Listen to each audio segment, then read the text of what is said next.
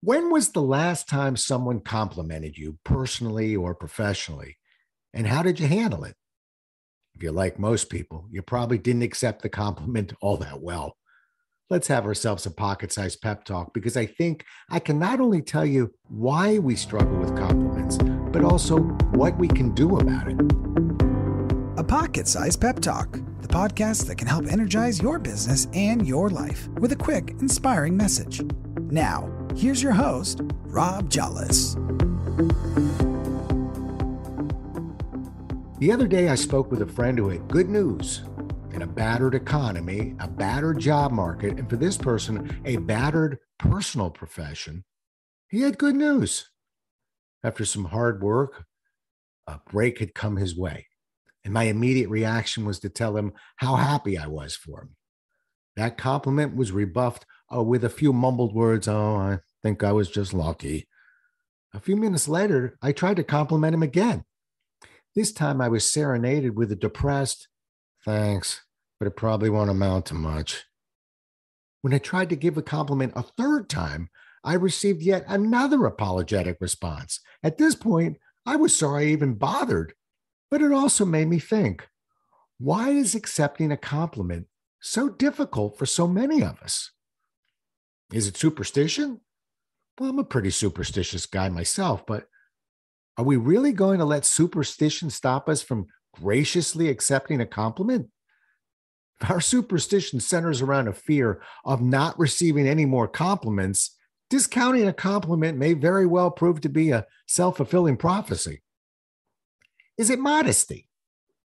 The last time I checked, receiving a compliment from someone else is quite different from blowing one's own horn.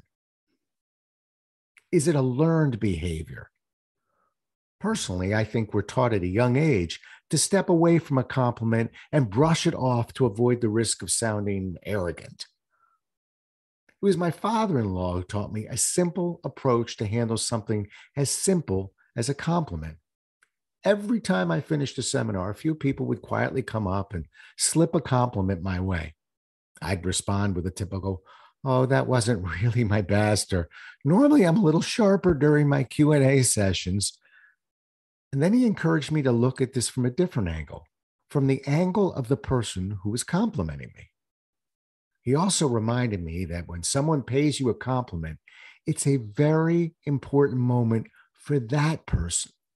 Someone has been so moved by something you did that he or she felt a need to step forward, move past his or her own fear, and awkwardly tell you something that is somewhat personal.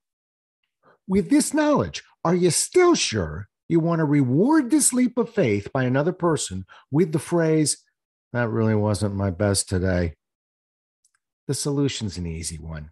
It requires a few moments of placing your hands on your computer keyboard or grabbing a pen and paper and writing out a phrase or two that feels comfortable to you. My phrase goes something like this. That means a great deal to me, and I can't thank you enough for those kind words. This is usually greeted with a smile, a handshake, and a look of satisfaction on the face of the person who had the courage to offer those thoughtful words.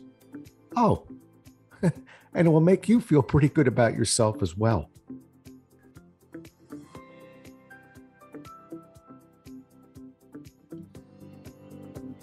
Thanks so much for listening. If you enjoyed today's show, please rate and recommend it on iTunes, Outcast, or wherever you get your podcasts.